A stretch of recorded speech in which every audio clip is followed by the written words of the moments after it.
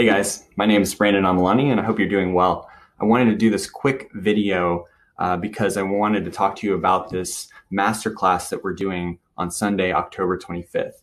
And Farhan asked me to come on to the Academy and talk about electromagnetic radiation.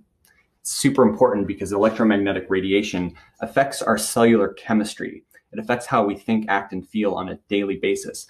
And this is super critical because it's invisible. And most people don't even know that it's a problem. They might have effects and symptoms and things like this that they associate with something else.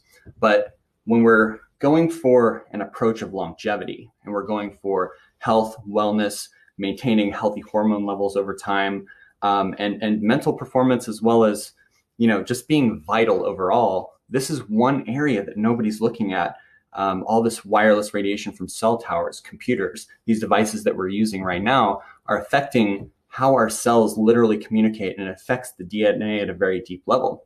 So I wanted to just say, hey, introduce myself and talk about a little bit what we're doing. We're looking at research. We're looking at peer-reviewed research. This stuff is just somehow swept under the rug, but it's everywhere online. If you actually do a little bit of digging and research, we know that cell phones are dangerous, and we know that they have long-term implications on our hormones.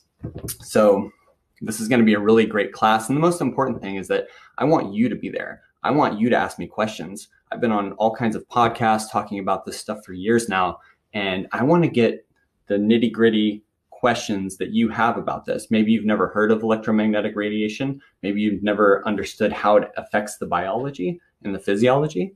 And maybe you have, and you just want to go deeper into the types of technologies that we can use to, and strategies that we can use, and the nutrition that we can use to buffer ourselves against this pervasive type of pollution that's literally, it's everywhere. And it's just getting worse. They're launching 10,000 satellites into orbit.